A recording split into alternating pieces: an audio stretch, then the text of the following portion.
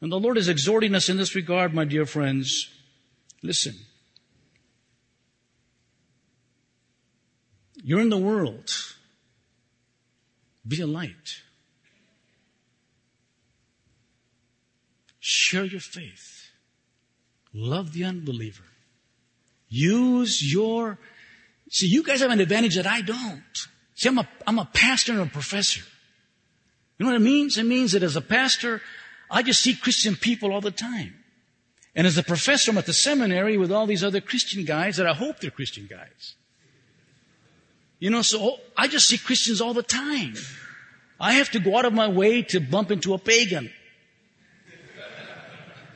One day I woke up and I said, you know what? Even my barber's a Christian. Fool you on this barber, so I canceled the Christian barber and went out and just walked into any barber shop and found me a pagan barber. Look at me, look at my hair, look at my hair. Huh?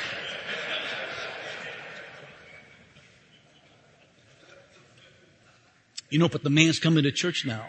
He comes every single Sunday. He hasn't professed faith in Christ, but he's there every single Sunday.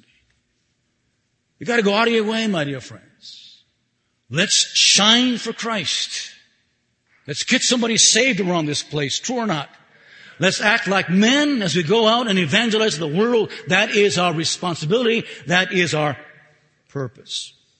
Number 3. Act responsibly in the world. Act responsibly in the world. The great threat to civilization as we know it is that men are abandoning the role of being responsible men. That's why our prisons are jam-packed with men, people. We're bulging at the seams with men that are in jails. You know, we have broken families. Every place you go, there's a tsunami coming our way, a tsunami. I spoke to a preschool director not too long ago, and she says, Pastor Montoya, in our school, there are no whole families.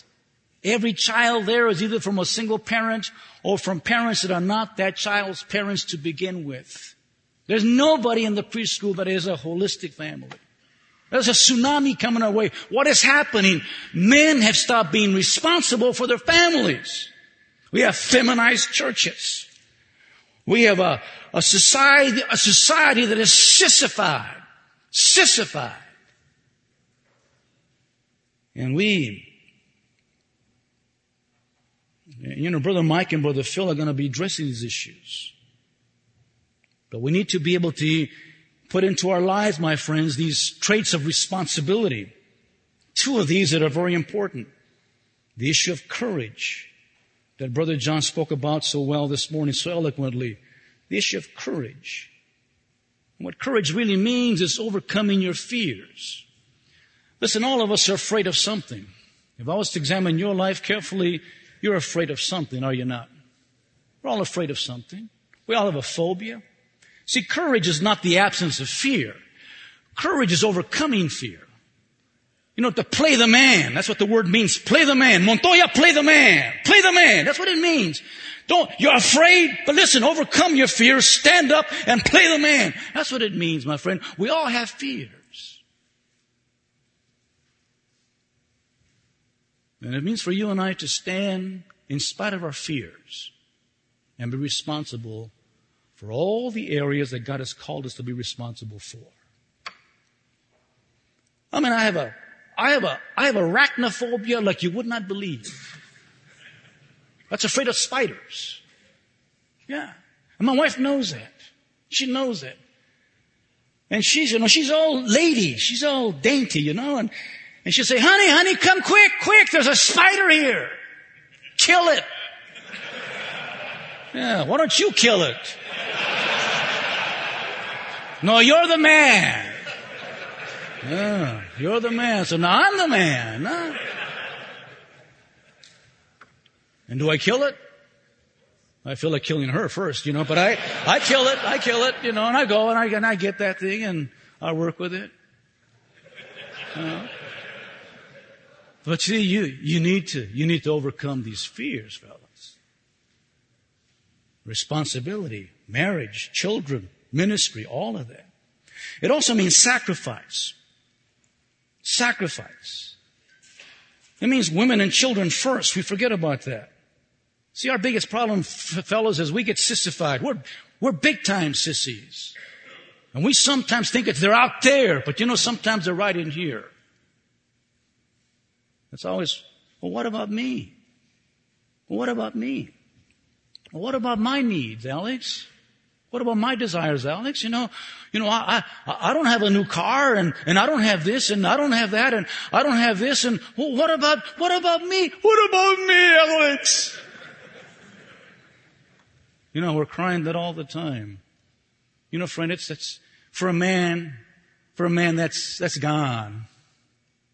For a man, it's sacrifice. And that's what it means to play the man. Be willing to sacrifice for others, for your wife, for your children, for your church, for your culture. I had a father that used to work graveyard, and I can recall on Christmas Eve. Christmas Eve, he would have his huge boots on, his work clothes on, and his jacket on, and 11:40, he'd be there talking to us. And then at midnight, he'd leave the house. Midnight Christmas Eve, he'd get his metal lunch box and walk out the door and say goodbye to us and go off to do a 8 to 10 hour shift. He never cried about that. He never sat there weeping. He didn't call in sick because he didn't want to go in. See, he was a man. He was a man's man. He never said, what about me? What about me?